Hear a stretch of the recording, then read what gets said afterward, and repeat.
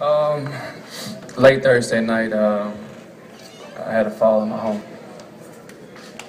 It's been first word in the shower. That's accurate. Yeah, that's about right.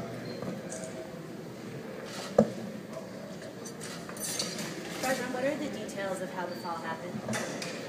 Are you an investigator? No, I'm a reporter. Investigative reporter.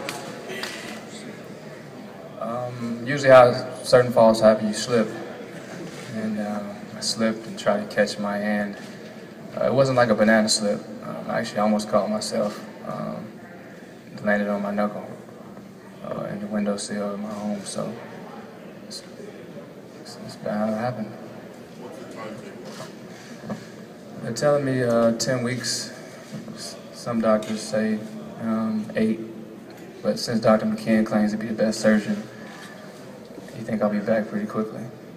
Rajon, does it matter if it's your non-shooting hand that you might be able to make it back sooner? Is that an impact? I think it factors. I think since it's not my dominant hand, I'll be back a lot faster than I guess they're saying. We'll be very cautious with him. He'll want to be back sooner than he'll probably be playing back. But people, I think, underestimate how much you use your left hand.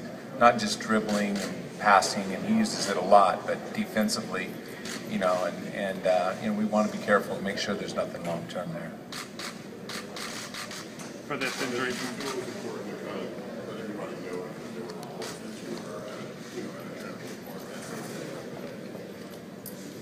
Well, I do spend time with my kids.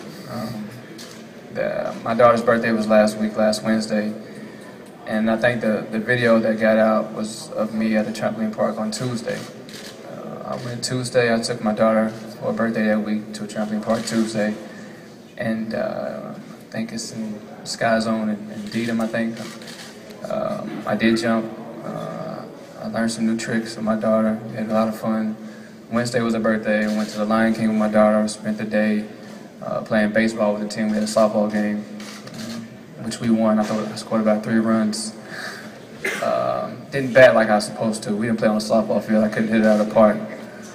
Made a couple top 10 catches and a one-hand grab throw out at first base. That was really good. I was impressed myself with that. Thursday came. I took my kids back to a trampoline park in Bell Ricker. I didn't jump that day. I just let my kids play, run on some steam. It was a school night, so I wanted to go for about 45 minutes. People were really nice there. They let me in for free, so that was good. And that night, I went home, and that's when the incident happened. So didn't happen at all at the trampoline place. for this injury to happen when it did, This was serious, and you thought it was a kind of silly? I was telling myself it wasn't, what I thought it was, but I tried to grab some things at night. I waited for about 30 minutes to make a call to Ed, and I called Ed, and he told me I can come in or I can talk to Dr. McKeon at 7 in the morning, so I went in to New England Baptist at 7 a.m., got an x-ray. He knew right away that, I needed surgery right away, and I did. I had surgery around 11 a.m. that day. Well, the frustration was that day, but the last couple of days I've been fine. I've been, pretty positive. I think for me to go through what I went through with my ACL, this is nothing. So I'm still able to keep my cardio up. I won't be able to, sweat for about a week. But other than that, I've been in the base shape in my life. The day before I was at the hospital taking my EKG test, my stress echo test. I did pretty well. I think I did the best I ever did as far as conditioning-wise on my heart test. So I'm looking forward. I'm still looking forward to the season. I have high hopes. I have a chance to sit and watch and learn the new system that Brad is putting in and be able to learn from a sideline standpoint versus on court right away. How much of a setback do you think will be this training camp? I don't think it'll be a setback. I think my timing will be off a little bit, but it won't take long.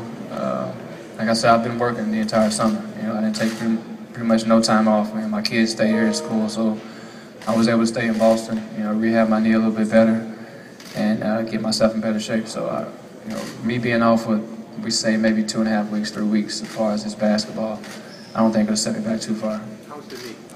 The knee is fine. The knee is something else, but the knee is fine. Danny, how important is it not to put too much on Marcus because of the injury right away? Well, you know, Marcus being a rookie, and it's very important not to, you know, feel like he has to fill Rondo's shoes. We'll do that as a team, and we'll do that collectively. I know that Evan will probably play some point guard, and those are questions you can ask Brad when he gets here. But Phil can play. But yeah, we certainly won't have those expectations, and we expect Marcus to play both the 1 and the 2 this year. Rajon, aside from the hand injury, what's your mindset coming into this year? What's your mindset? My mindset was, you know, what Danny's been telling me all summer, just to be in the best shape of my life. And I go out there and contribute every night and be the leader of this team. Well, you know, coming off of ACL last year, I didn't get to play a full season. You know, a lot of people are doubting me and doubting this team, and you know, I've always enjoyed being an underdog. So, you know, what people say really doesn't matter to me. I have a lot of expectations for myself.